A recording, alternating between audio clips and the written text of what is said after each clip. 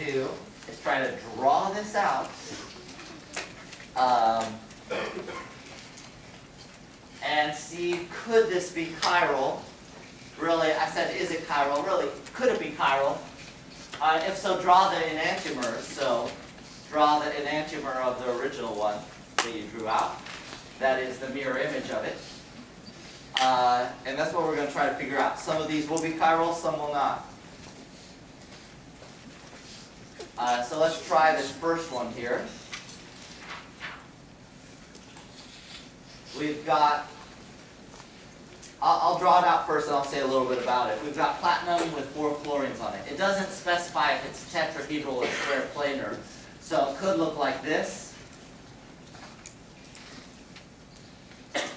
square planar, and know how to draw these shapes. Or it could look like this, tetrahedral. We don't know. And if you forgot your shapes a little bit, whenever I draw a triangle, that means it's coming out towards you, coming out into the classroom. Whenever you see a dash, that means it's going away from you into the board or into the screen. And a straight line or a line, that means that it's flat in the screen. All right, are either of these going to be chiral? No, that's not possible for a number of reasons. One is the square planar. Well, first of all, if you draw the mirror image, it's going to be identical. So, and no matter how you rotate it. Second of all, if you get familiar with the table, square planar is not going to be chiral. Tetrahedral can be chiral, but all 4 of the ligands would have to be different. So you can't have 4 chlorines here that are all identical. You'd have to have all 4 ligands different, and then it could be, then it would be chiral. So this one, no. Let's try the next one. We got a titanium with a chlorine, a bromine, and iodine. So the tetrachloroplatinum 2 ion is not. Let's try this one. This would be bromochloroiodo titanium 3. Well, this would be, has 3 ligands, so it has to be this shape here. You can draw the mirror image.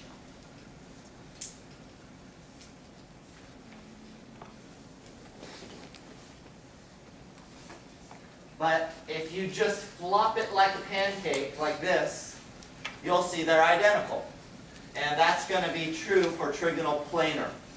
Trigonal planar is not going to have chirality. And just flopping it like a pancake will show you that. You'd have to figure out how you're going to flip something in particular. This one, you'd have to flip it 180 on its other side to see that they are identical. So second loser, the second one is not chiral either. Let's try this third one.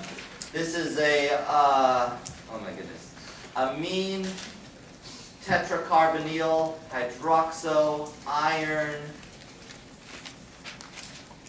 1. Yep. Okay. So let's try this one. There's a number of ways I could draw this molecule, actually. Let's try it here. I could put the COs all like this.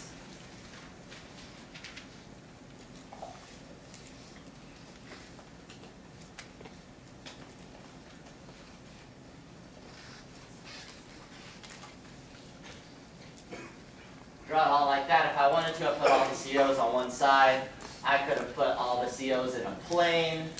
I could have done a lot of different things. But no matter how I did it, the mirror image would be superimposable. That is, this one's also not chiral. There's no way you're going to draw it where it has a mirror image that's superimposable. That's non-superimposable. So, this one's also not chiral. So the third one's also not chiral. It doesn't have an enantiomer. Its mirror image is identical to it. Okay, any questions so far? All right, let's try this next one. Titanium with a chlorine, a bromine, an iodine, and a fluorine. This would be bromochlorofluoroiodo titanium 4. see what this has two possible shapes. You could draw it like this.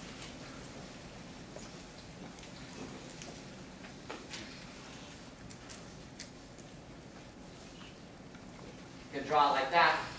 Oh wait, I missed. Oh. One's an eye. There we go. Draw it like that. However, the mirror image, you just could flop it over and be identical. It could also be tetrahedral. I'm running out of space, so I'm going to use another overhead to draw the tetrahedral one.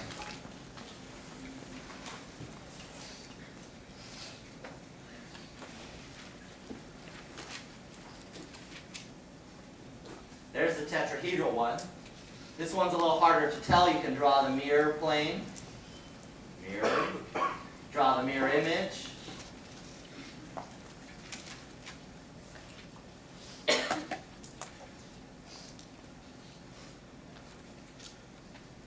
So there's the mirror image. Those two, that's yes, first one, this is going to be chiral.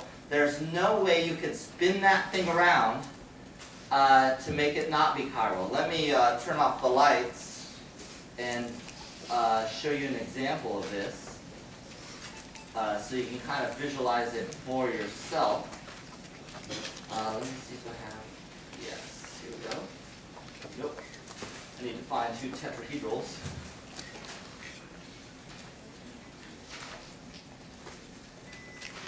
And I can draw this one out for you.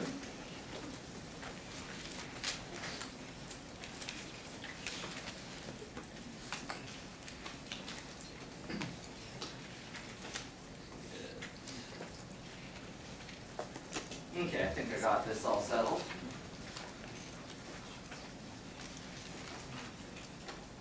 Okay, so what I did is I made a tetrahedral with all four groups being different. There's that. There's a blue, a green, a red, and a white ligand. And here's the mirror image. So green's on the top, red's here, blue's here, and white one's on the top. Okay, and they're mirror images of each other. You say, well, what if I rotate it around? Nope, the greens and the reds are not going to match up. What if I match up the greens and the reds? Well, if I do that, the greens and the reds are now matched up, but the blue and the white are not matched up. There's no way you're going to spin this around to get them all to match. And I apologize for those of you who are colorblind. Ask your friend, I guess. Or trust me. Trust me, they're not chiral. Okay, that's easier.